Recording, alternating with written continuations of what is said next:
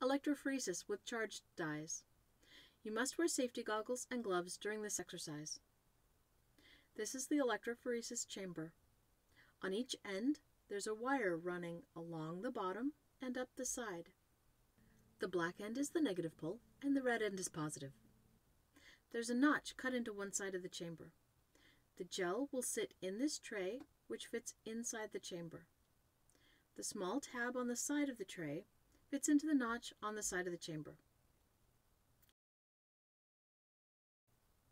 The wires will connect to the posts on the lid, which connects to two leads that will be plugged into the power pack.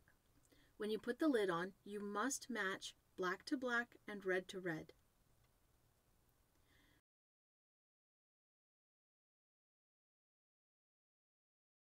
Pour enough buffer into the chamber that it fills both of the deeper ends and covers the gel.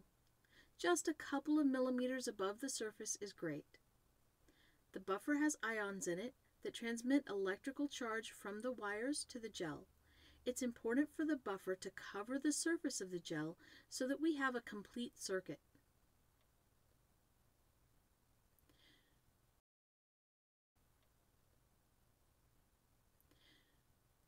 We'll put the foam rack on a paper towel again.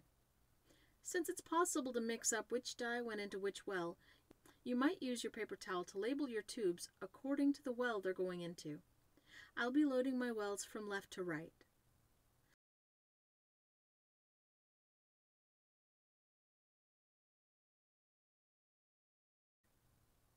Lay out your supplies within easy reach. Put a yellow tip onto the micropipette. Check that your volume is set right. 3.5 microliters for the charged dyes. Open the first dye, putting the lid on a paper towel. Press the plunger down a few times to feel the first stop. Press down to the first stop and hold. Put the tip into the dye and release the plunger. Put the lid back on and put the dye in the rack. Keeping your hand steady, lower the tip into the well. Squeeze the plunger just down to the first stop. Remove the tip from the buffer and then release the plunger. Eject the tip into the beaker and get a fresh one. Repeat until each dye is loaded into a well. Press to the first stop, tip in dye and release, cap on, dye and rack. Don't touch the tip to the bottom of the well, and don't press past the first stop. Squeezing the plunger too far would create an air bubble that'll push dye out of the well. Now a close-up so that you can see what 3.5 microliters looks like. Get the cap back on, tube in the rack. It can take a second to find the opening. There. Squeeze, pull out, then release. If you used a paper towel to label your dyes, keep it with the foam rack.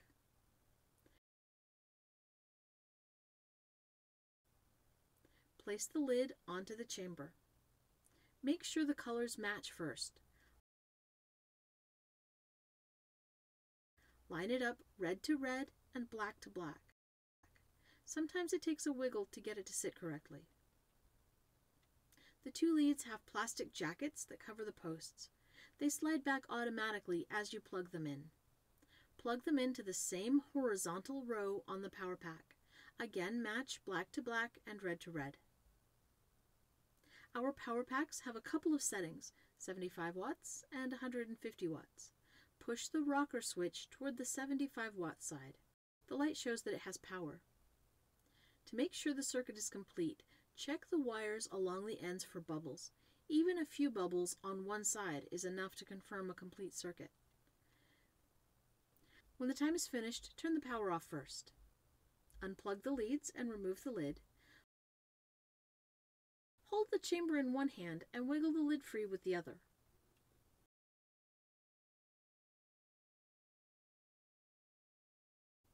Some dyes have moved toward the red end and some to the black. You should be able to tell the charges of the molecules by which direction they moved. Putting a sheet of paper under the chamber can help you to see lighter colored dyes or trace amounts that separated out from the unknown solution.